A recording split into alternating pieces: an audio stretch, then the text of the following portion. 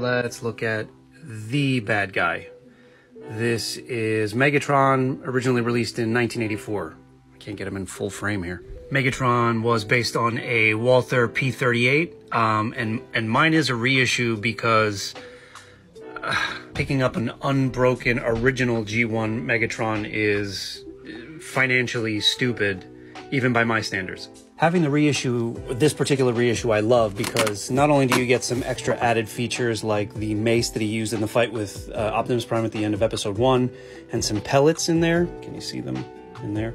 Because this guy does actually fire.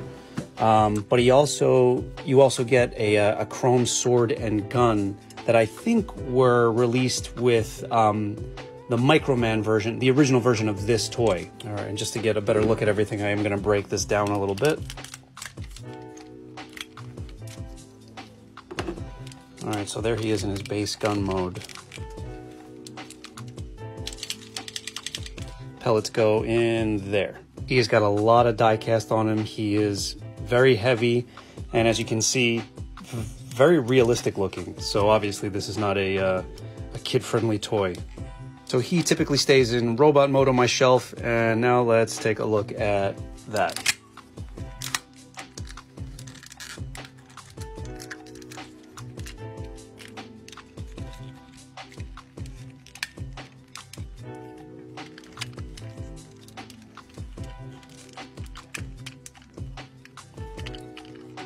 It's crazy that they got such a realistic gun to turn into a robot.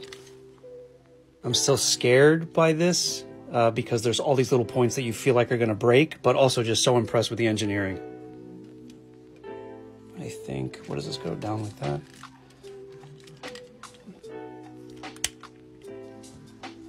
So here he is in full robot mode. He looks a little silly and nothing like the cartoon character, but also very menacing. And again, even though there's a lot of metal on him, you can obviously see why a lot of the vintage Megatrons were prone to breaking.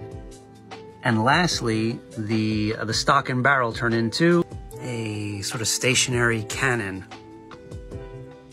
Despite it being a little strange, I do much prefer the robot mode and keep him displayed like this. Also because I always keep a gun version of him displayed here. And that is G1 Megatron.